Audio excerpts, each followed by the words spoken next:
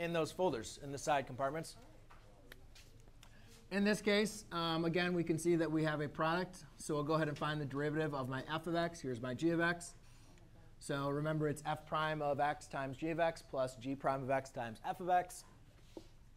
So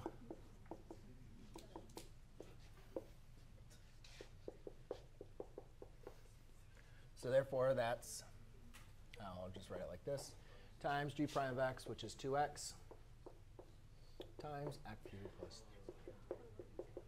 3. So again, if we say this is f of x and that is g of x, all I simply did is take the derivative times g of x times g prime of x times f of x. OK? That's another way to kind of write out. Obviously, it's a little more simple because the power rule, you guys should be able to do that by now without showing all your work. But